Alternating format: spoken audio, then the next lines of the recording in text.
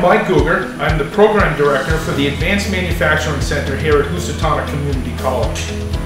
I want to tell you about the center, how it got started, what we're trying to do, and the value that it provides to the state of Connecticut.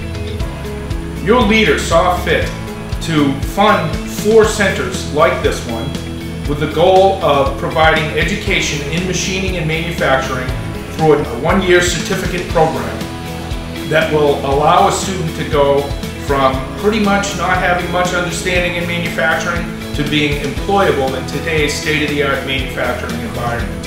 I'd like to introduce you to a couple of our students that are in the program now and let them tell you this story of why they chose this program and what the value is for them.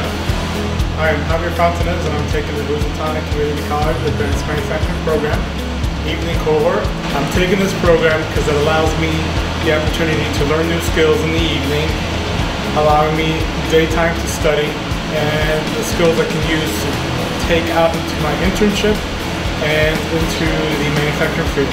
My personal experience, anybody coming to this program, they have to be very dedicated and do all the homework that they give you. Hi, my name is Corey Andrews and I'm attending Housatonic Community College. I'm in the evening cohort in the Advanced Manufacturing program. I took this program to hopefully get a job and make it my career. I would like to advance my knowledge in the industry, taking internships. John Murray. I'm going to Housatonic Community College for the Advanced Manufacturing program. I'm in the night cohort.